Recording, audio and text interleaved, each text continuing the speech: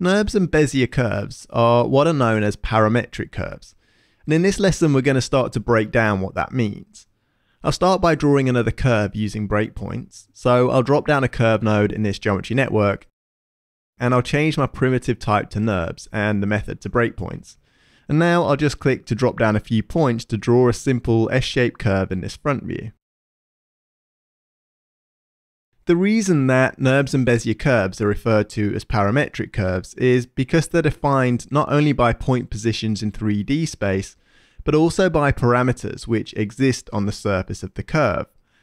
If we define a curve by simply plotting points in space and then connecting them, we get straight line connections between those points, which is exactly what we get with a polygon curve. With a Nurbs curve though, there's some other variable at play, which causes the curve to take the path it does from one breakpoint to another.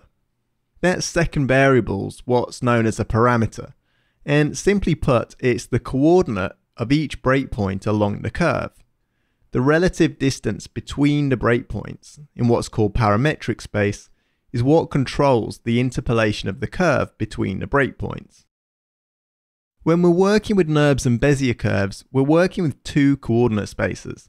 We have the 3D world space, or in this case the object space because we're inside a geometry container, and we have the parametric space, which is the local coordinate space of the curve.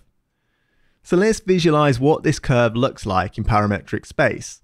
I've made a visualizer asset here, and I'll wire the output of my curve node into this first input and set the display flag to it. And if I move this slider in the parameters, we can see the curve flattening out into a straight line. And this straight line is the parametric space of the curve. The parametric space of a curve is a one-dimensional space which represents the length of the curve from start to finish. This single dimension of a curve is what's known as the U dimension. Whereas 3D space is infinite, it just goes on and on.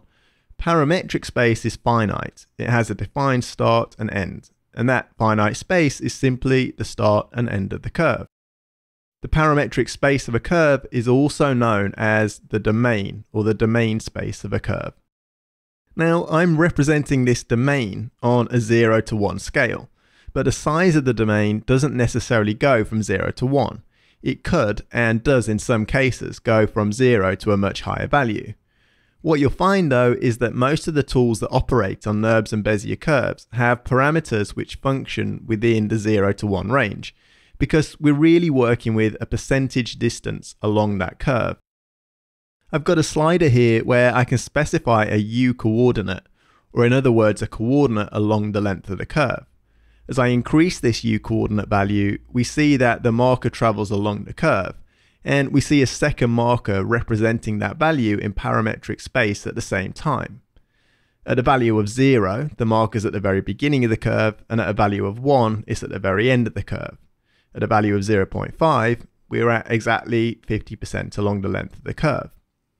So when we talk about a parameter value on a parametric curve, we're simply talking about a coordinate along the length of that curve. These breakpoints, which are also commonly referred to as knots, have a parameter stored on them. If I just increase the font size in this visualizer, we can read those parameter values. The parameter is simply the coordinate of whereabouts along the curve in parametric space that breakpoint is. When we talk about breakpoints in parametric space, we tend to refer to them as knots. And when we're talking about them in 3D space, we tend to refer to them as breakpoints. So that's what I'll continue to do. We can see from these values that the knots are evenly distributed along the length of the curve. And that's because the knot positions have been calculated using the uniform parameterization method.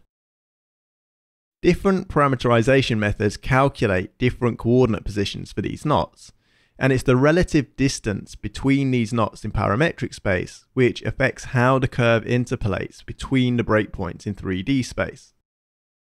We're going to continue to unpack this concept of parametric space and learn how these different parameterization methods work over the next couple of lessons.